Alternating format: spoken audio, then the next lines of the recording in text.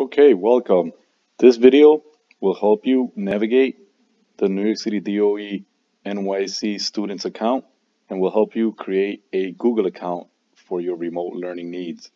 First off, you want to be on the webpage google.com and you'll see this search engine here. That's when you know you're on the webpage. You want to move your mouse cursor up here and click on the sign in. Some of you may have already an account signed in. So what you want to do is you want to click on the image and there's a button down here that says sign out. So when you sign out, you can see this and you can use another account.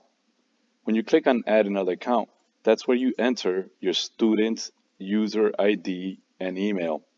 The user ID and email ends with newyorkcitystudents.net.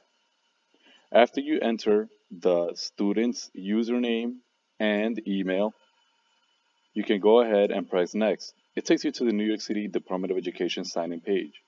Here, all you enter is just the username, no email ending. And you enter the password that your teacher gave you or that you created through your closest account. And what it does is, once you enter, it signs you into Google. You can save your password or choose not to.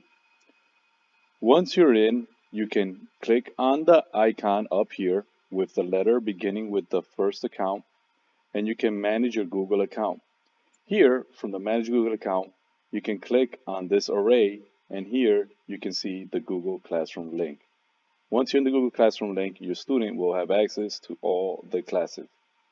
If you have any questions, feel free to follow the instructions online, and thank you very much for watching.